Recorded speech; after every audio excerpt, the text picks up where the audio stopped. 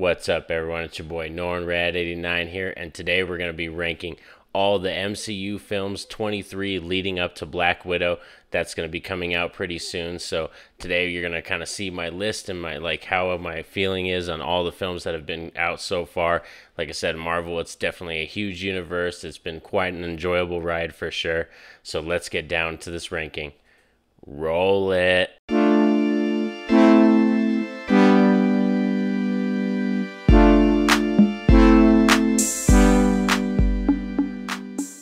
So we have 23 MCU films to get through, and this is just my list, my personal opinion. So this isn't the right list. I would love to hear from all of you. So share in the comment section your list of all the films that you've seen of the ones, or if you've seen all 23, let me know your ranking. I would love to hear from all of you. So let's kick this off. Coming in at number 23 for me is going to be Thor 2, the Thor Dark World film. It's definitely a very unforgettable film. I still think at this point Chris Hemsworth was still kind of developing that Thor character, and they didn't really know where they wanted to go with that universe. It was supposed to be this really heavy, dark film compared to the first one, and I think it's just a lackluster villain, and the story is nothing that special at all. Coming in at number 22 is going to be Iron Man 3. This was definitely one that fell very short for most fans, and for me especially, because I'm a huge Tony Stark Iron Man fan. He's one of my top favorite superheroes in like a comic ever and in the films. And like in this one was just, it just was such a letdown, especially the way they did that kind of twist on the Mandarin character. I didn't really appreciate that, and it just was a film that I felt like Robert Downey Jr., this was the one that I felt like I didn't really even like seeing him as Tony. It kind of felt like he was just walking into this one. They were just like, let's get this one done and move on to the next stuff because this Iron Man stuff is over with, you know?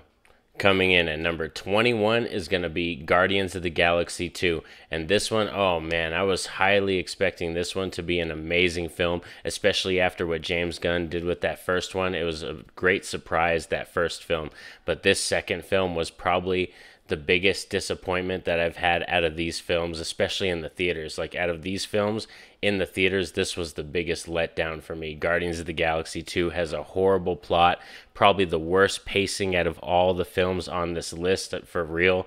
And I just didn't like Kurt Russell as the villain. Like he's just such a bland, like evil villain, and just his lines are horrible. It's probably one of my least favorite characters that he's been in a movie for sure.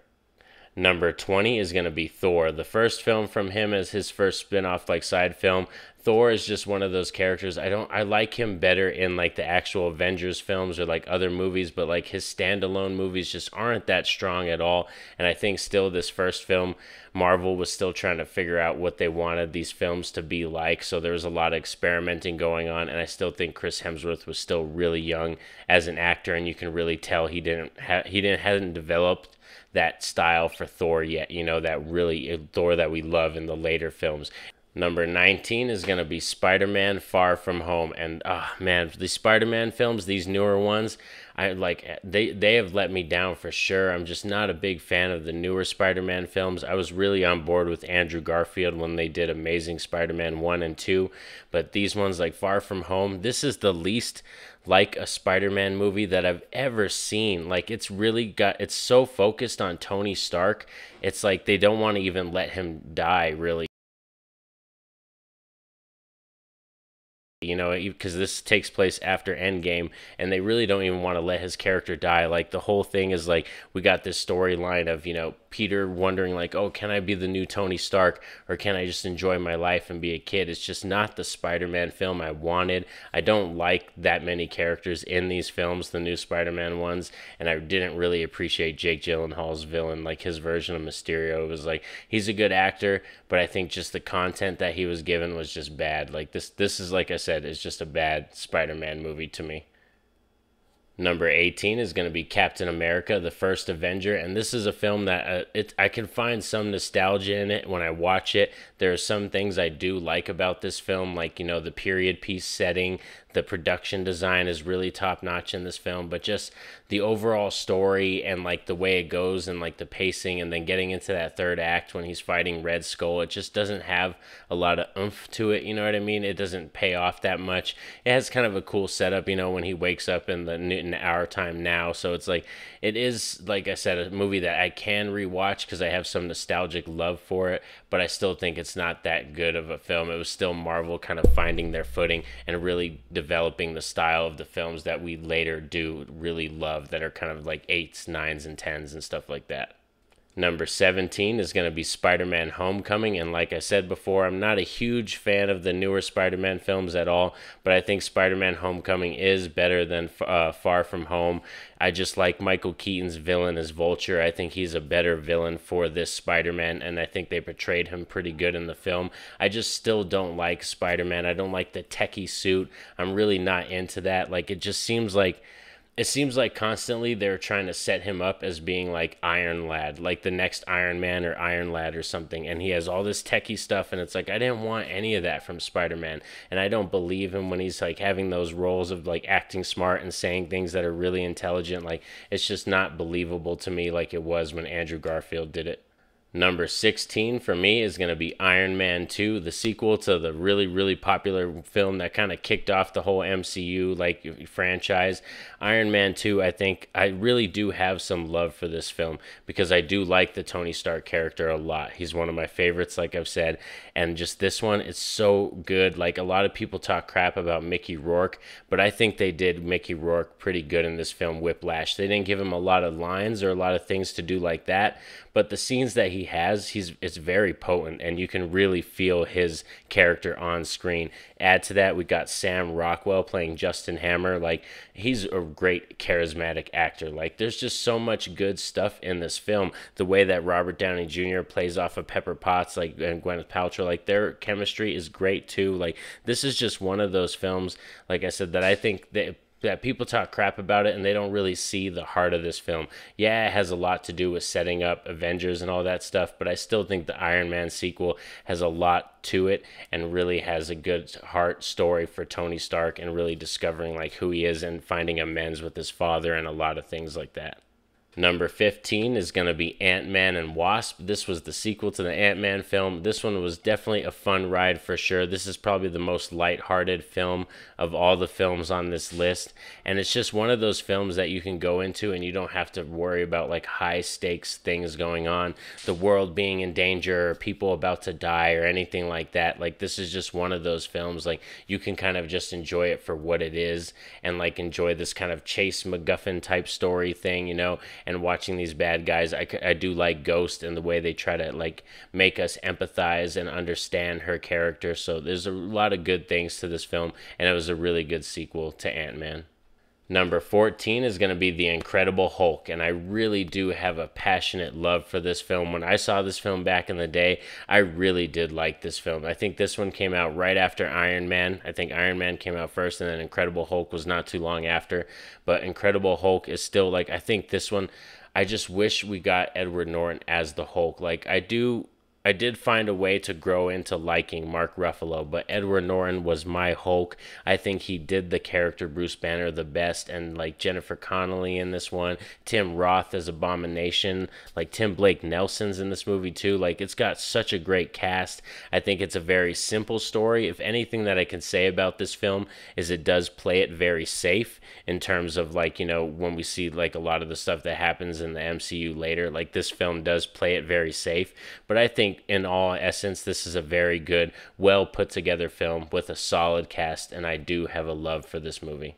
Number 13 is going to be Ant-Man, and this was one of the films, like when this film was first announced and they found out Paul Rudd was going to be the actor playing Scott Lang and all that kind of stuff, and they announced the rest of the cast, I was kind of like, I wasn't on board. I wasn't on board with Ant-Man when they first announced it. But then when I saw this movie, I didn't even go see this movie in theaters. I waited for it to come out, like to rent on the TV or like rent on DVD or something like that. But oh man, like this one did surprise me for sure.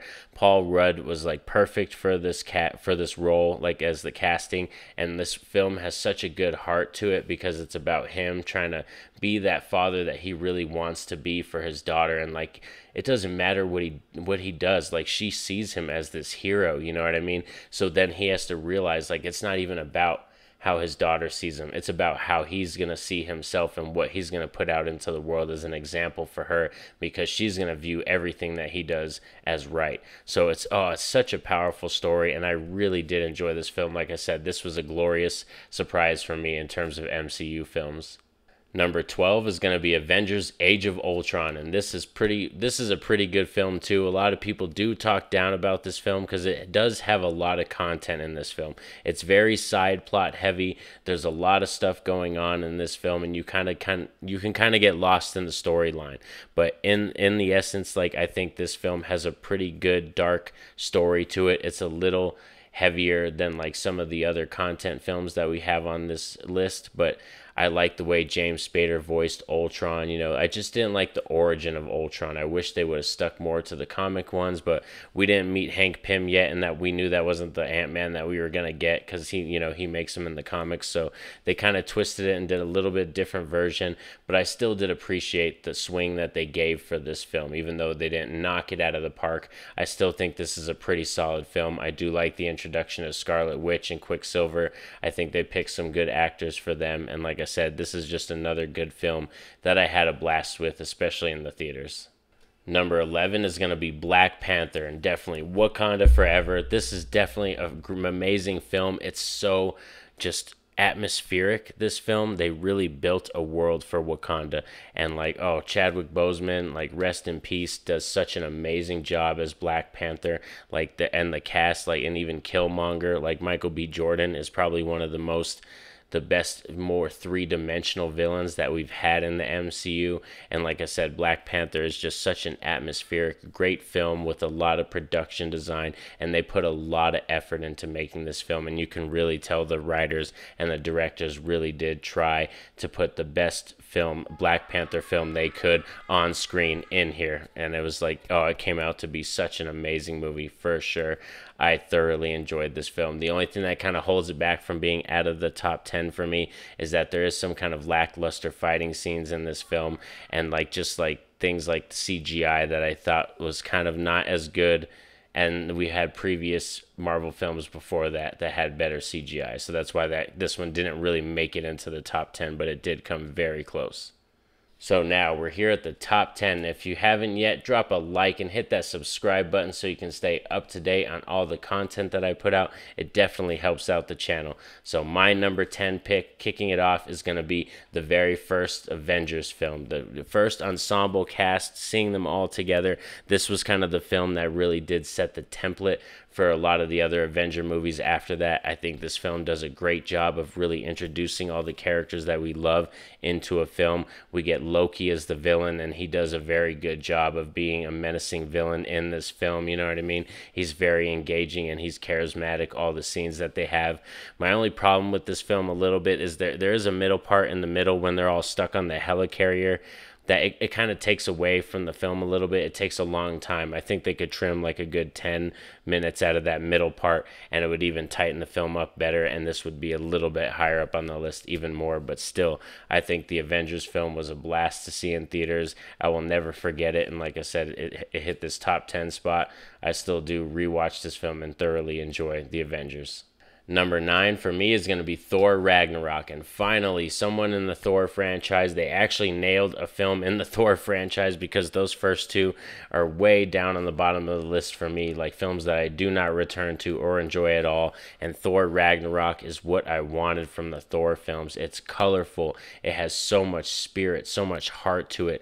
We have a great villain in Hela. She's probably one of the greatest MCU villains that we've had, and we see like a really good chemistry between Tom Hiddleston and Chris Hemsworth in this film, like as Thor and Loki. I really did like this film for sure, and Hulk and all the side characters like being in it, like they just did such a good job of balancing the comedy, the action, but also having just that perfect amount of emotion in it, of heart and seriousness, that this film did pack a punch. And like I said, this is definitely easily the best Thor film out there.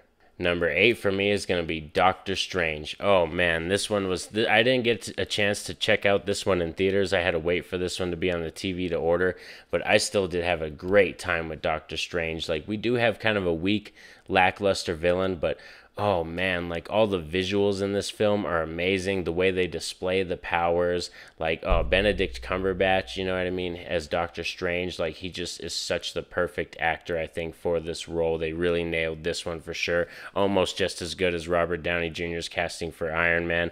So I had a blast with this whole entire movie. It really did set up that mystical realm for the MCU and really did build a new world for us. And I can't wait to see Doctor Strange 2 in the Multiverse of Madness. Number 7 for me is going to be Captain Marvel. And yes, I might be a little bit biased on this one because I'm a huge Captain Marvel fan. She is my favorite female superhero, even from before she was named Captain Marvel, because that's not her original character name from back in the day. And they changed her origin a little bit in this movie.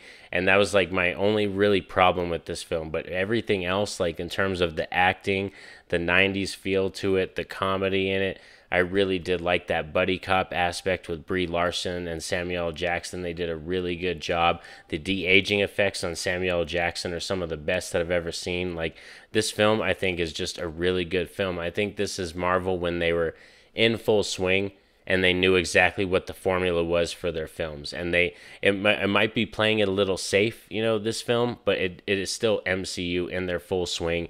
They know their formula, and they know they're going to put out a film, and we're going to eat it up like candy. And I still think Captain Marvel is an amazing film. I have a blast with this film. I've rewatched this film like 6 or 7 times already, and I enjoy it every single time. And number 6 for me is going to be Guardians of the Galaxy. This is probably another one that was kind of like Ant-Man for me. That was one of the biggest surprises in the MCU. I saw the trailers for this film and I was expecting it to be good, but I didn't really think it was going to be that good. This is such a great ensemble cast and just interesting characters that I really didn't think would work on a live action screen, and James Gunn really found a way to bring these characters to life and sink us into a story that is so interesting, and we get so involved as these outcasts join together to become this ragtag team and, you know, have to save the galaxy. It's just, oh, it's really good, and every character has their own unique things and stuff about them that you do love, and you could actually kind of like, you know, sympathize or empathize with them. You could feel with them. You could laugh with them. You can cry with them. Like, it's just, these characters are characters that you want to experience things with. And that's what's amazing what James Gunn did, is he treated the characters with a great amount of respect and put them in a story that was just so much, like, just so interesting and the perfect place for them. And I really did like this film. Like I said, one of the biggest surprises for me in the MCU. So now we're here at the top 5, and my number 5 pick is going to be Iron Man, the film that really did first put out the formula and template for what was going to be the MCU that we know to be today. Oh man, like, Robert Downey Jr. casted as Tony Stark was the perfect, like, I mean, I've said that a lot with the perfect casting. They've nailed it down like a few times in the MCU. Perfect casting in some of these aspects all over the board, you know, and Robert Downey Jr. was that really key one because he is kind of the heart and the center of the MCU. Like, a lot of these films have to deal with villains that either hate Tony Stark or villains that are created by Tony Stark, or some aspect of Tony is involved in these movies. Like, he is everywhere. He is literally the key and heart of these films. So, oh man, Iron Man, this first film, like, even the graphics were so ahead of their time and very unique and amazing, and like, oh man, like, it just, it's one of those films that, like, when you watch it, it does make you feel kind of like younger again, like that early time of watching the MCU, and you're like, dang, just to think like how years from now there would be 23 films going into 24 with Black Widow coming out, and Iron Man started it all. And like, when I watch that film, it's just such a glorious like gem of history, and I really do love it. Number 4 for me is going to be Endgame. And I know this might be a little bit controversial putting it this low on the list. I mean, 4 is pretty high, but I've seen most people's list and Endgame is like number 3 or number 1 or number 2. But number 4 for me is Endgame. And like, the only reason it's not in the top 3 is because I think the other 3 that you'll see on my list, I think, are better complete films, story wise, everything. Like, those are 10 out of 10s. This film's probably an 8.5 or a 9 out of 10. This is a really good film, Endgame. Don't get me wrong. It's got a lot of great emotional moments. It does something that's never been thought of in film before, and tying this universe and like kind of end capping a huge chapter of the universe. Like, it's just a really interesting film that's like, you know what I mean? It has that epic nature to it. It's always going to have that, notch above some of these other films because it had something major to do compared to these other films. But I think there's a lot of fan service in this film, and I think there is some plot holes in this film. And they do kind of bother me. Like, as I watch it, I've seen Endgame 3 times, and as I watch it, they do stick out a little bit more sometimes. So I'm a little bit afraid to watch it again because sometimes, like I said, the plot holes, they do stick out. And I think these other 3 films above this are just more complete, better films that I got more emotionally attached to.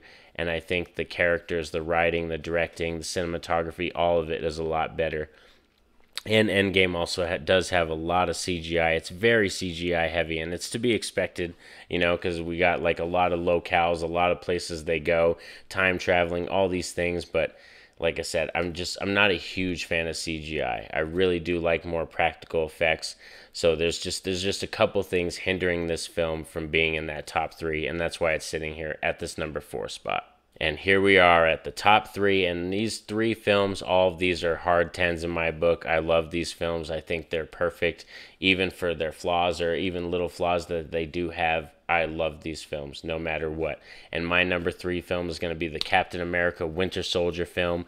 Oh, damn, like, they did my boy Winter Soldier right, because for real, like, Bucky Barnes, like, when they brought him back and they did this Winter Soldier character, this is such a good film because it's so different from that first Captain America film. This is like a hardcore spy thriller film on the run, being hunted. Captain America and Black Widow, or, like Nick Fury almost gets assassinated. Everybody thinks he's dead, and they have to go on the run to find out information. Winter Soldier's hunting them, so Hydra's infiltrated S.H.I.E.L.D. Like, this is such a great movie. Robert Redford's in this movie. It's got a lot of good side characters. I think the Hydra villains are really good in this film, and they do a perfect job, of translating that infiltration aspect of like hiding a shield for years and thinking you can trust these people, and then they backstab you. Like, oh man, Winter Soldier is just a blast. Some of the best fight choreography that I've ever seen in a movie ever. Like, that they just did this movie all kinds of perfect, and that's why I like this movie.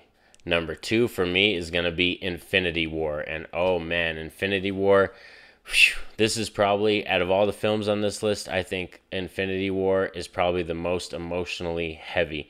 Like, even though we have some pretty crazy deaths in Endgame and there's a lot of major stuff that happens in Endgame, I think Infinity War is the movie out of all these films on this list that packs the best emotional punch and will really get those tears from you, especially with the fact that it ends on the sour note of like our heroes losing. Like, we actually like witness them losing and people getting blipped off of this earth. Like, Thanos wins. Like, it's just, oh man, like he gets away with some nasty stuff in this film, and I really did like it. Like that scene when he kills Loki in front of Thor. Like, oh man, this film is just, it's really good. Like, Infinity War was that one where I was like, I might not even needed Endgame. Like, yeah, they needed to do Endgame because they needed to tie things up, but Infinity War was so perfect that if they decided to just, we're dropping the MCU right now, like, it's just done, I would have been happy with that. I would have gave them respect for ending a series or a franchise thing like that. Like, and then, yeah, you could have done fandom stuff after that, but still, oh man. Like, Infinity War is just one of those films. Like I said, I like all the action scenes. All the scenes are tense. I like the return of Captain America when they have to fight for Vision and Scarlet Witch and protect them from Proxima and Cole. Like, it's really got all these great moments. And I think the fight scene at the end is probably one of the best when they're fighting at Wakanda and all that kind of stuff and setting up for the invasion. Like, this is just a really powerful film. I do love Infinity War for sure. So now we're here at number 1, the top dog, and my favorite MCU film is Captain America Civil War. definitely for me, I think Civil War is the best MCU film. I think this is the most complete hard 10 of these films, has the best choreography, cinematography, the best live action, like, fight choreography scenes, coupled with amazing CGI. It's that perfect marriage that you really love, and that's why I appreciate this film. Also, we have some emotional performances from all the actors in this movie, and this was one of the ones that I got emotionally invested in, definitely the heaviest. Even though Infinity War has a big emotional punch with that ending scene of everybody being blipped off, but this one, having the Avengers torn apart by Baron Zemo, methodically ripping them apart without even, actually physically fighting them. He rips them apart by using their morals and ideals and values to, get to them and all that kind of stuff. It's such a gripping and emotional movie, and I think Civil War does the best job of, showing the real life effects of being like the Avengers and what they do and how it affects the world and how it affects the team. This is the most realistic, and I really did appreciate the introduction of Black Panther, Spider-Man. I actually do like Spider-Man in this movie. I didn't like the solo films they did for Spider-Man, but I like the way they used Peter Parker in this movie. I think he was really well done in this movie for sure.